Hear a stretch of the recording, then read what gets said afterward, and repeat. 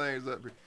All right, we're good now. We're gonna cut this first part out. All right. Back here on Inside Wrestling Radio, and it's a pleasure of mine, and I know Charlie's too, today to have on the phone one of the true legends in this business, and that's Rikki Morton. Ricky's been around for a long time. He's worked for the NWA and WCW and every promotion in between.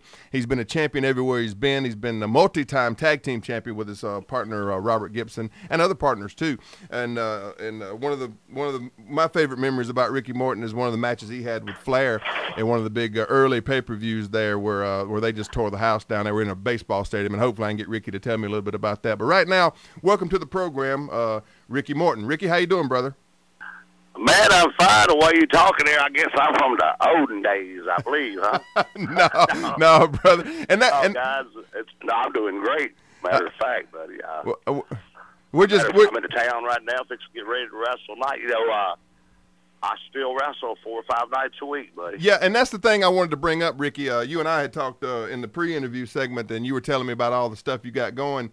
And you just got date after date after date lined up, and to me, Rikki, that speaks to just how much people still love you and still respect you, and still just remember how what all the great stuff you've done over your career, and that speaks volumes about what all you have done in this business and what you still mean to this business. And I think it's just great to still have you around and still have you healthy, man. And tell the fans a little bit about what you do have going on currently in your career.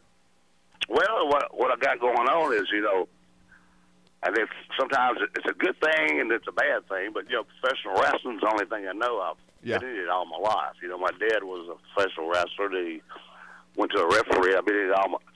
Wrestling's all I know. But you got to understand. I'm 54 years old. Oh wow, I didn't even realize that. I'm still in better shape, as good a shape as I was when I was 20 years old. Yeah. I just got older, but I still enjoy what I do. I still love my business.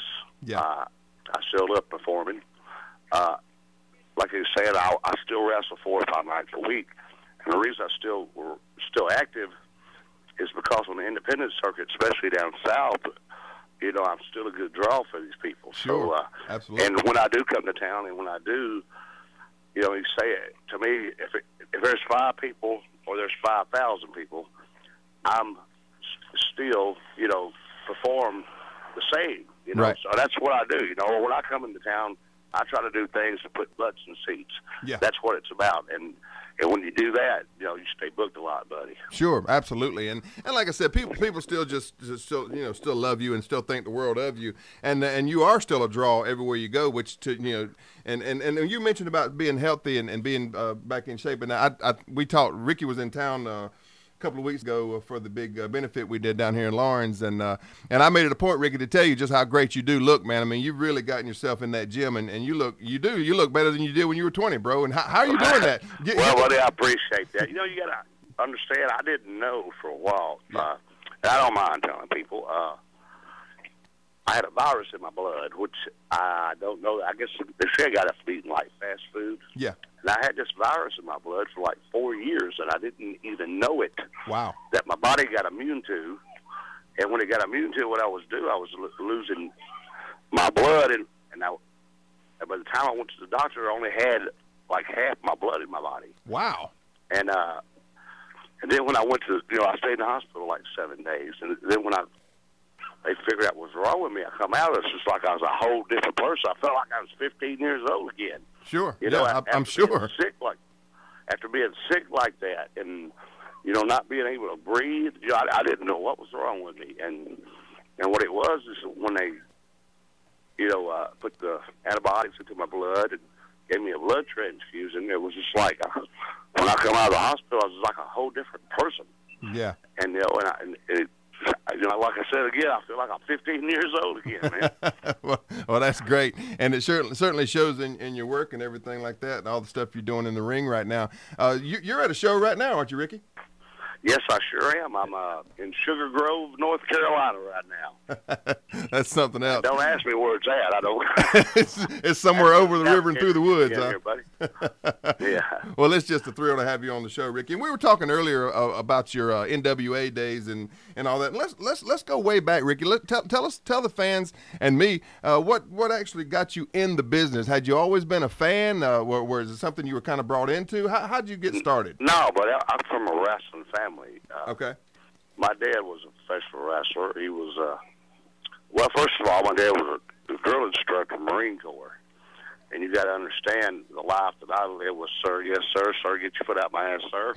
Sure. But that's the only way that we was able to talk.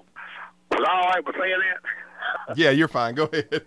Okay. Y'all can beep it, can't you? Yeah, we can cut stuff out if we need to. Oh, okay. But what I was trying to say is, but no, I grew up. My dad was great. He's still alive too. But he was a he was a wrestler. Then a referee. Matter of fact, if you go back to the early days and watch the old Memphis wrestling when I first broke into business, you see my dad refereeing a lot of the matches. He was Paul Morton. Oh wow! You know, he was a ball-headed referee. He had all the tattoos over him. You could tell he was out of the service. But you know, I started there, and you know, gas were one of the greatest experiences of my life. That's what the guys today they have missed out on because you know back then you had territories of wrestling instead of having like one big major corporation like Vince McMahon. Sure, yeah. You know, you had different territories like Florida, Tennessee, Alabama, you know, Oklahoma, Texas. So, you know, as a young kid, I started out there in Nashville, Tennessee. Then I went to Memphis for Jarrett. But I had a great opportunity because then you wrestled every night. Yeah. And then when you have to learn, you have to wrestle some of the greatest wrestlers in the world. You know what I'm saying? And, and by the time that I advanced up to go to other territories, you know, I was already a good worker. You know, the guys today, and I ain't trying to be mean. I ain't trying to. No, say what you got to say, like brother. You've earned the right to say what you want to say. See, a lot of guys don't even understand what this wrestling business is even about. Right. You know, the wrestling business is about making money. It's about putting people in the seats. It's about entertaining, about, you know, having a match and telling these guys stories, you know. It's, right. See, they don't understand when I come to town, this is not a Saturday night hobby for me. Right. You know, this is not something that, you know, that I do. This is how I feed my family. This is how, you know, I pay my bills, you know, by professional wrestling. These guys don't really understand this. And they don't, you know, it's like I go to some of these towns that I book.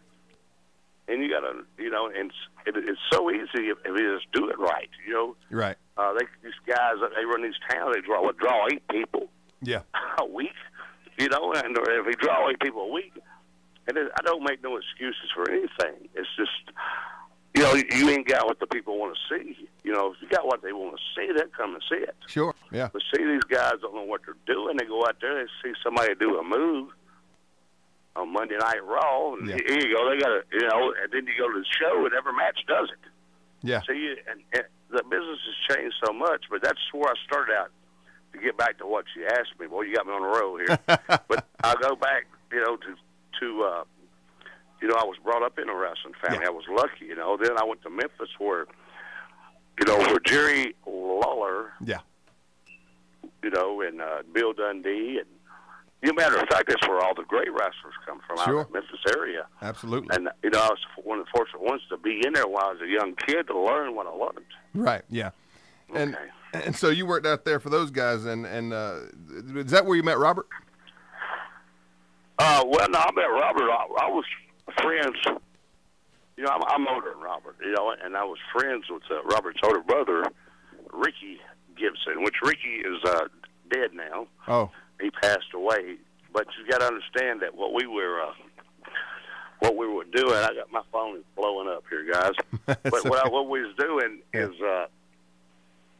you know, when I was first in Memphis, you know, I wrestled there by myself, and I went to Oklahoma, and like you were saying earlier, I had other partners. Yeah.